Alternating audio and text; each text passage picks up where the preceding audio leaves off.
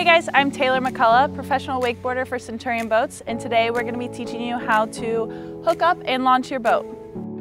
First, we're going to slowly back up the truck to the trailer, and then we're going to drop the trailer onto the hitch.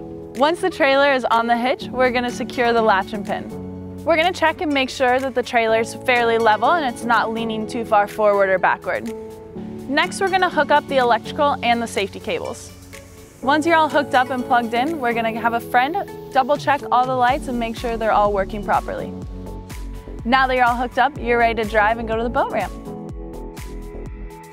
Now that you've arrived at the boat launch, park somewhere out of the way to where you can load all your boards, coolers, and everything you may need for the day. Now that you got everything loaded, we're going to go ahead and unhook the back straps and make sure that the plug is secured. Now that you're ready to launch, go ahead and check the ramp for any obstacles, then proceed slowly down the ramp to back the boat into the water. Once the trailer tires are in the water and the boat is almost floating, you're going to put the truck in park and engage the emergency brake. You're going to walk around to the trailer and disconnect the emergency cable and the winch strap. Now you can hop back in the truck and start reversing the rest of the way into the water.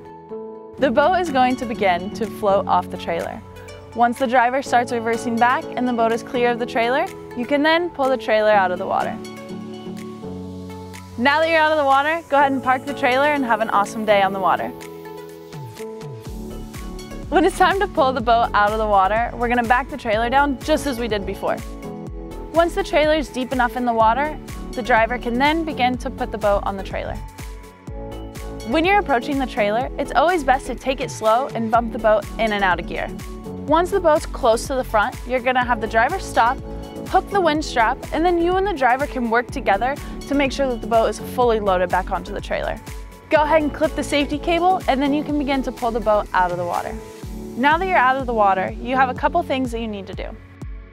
You're going to want to take the plug out and also put the boat in trailer mode. Both of these things help remove the excess water and minimize towing weight.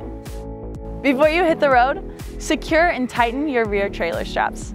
I hope this helped you guys make this task seem a little less intimidating. I hope you guys enjoy your time on the water.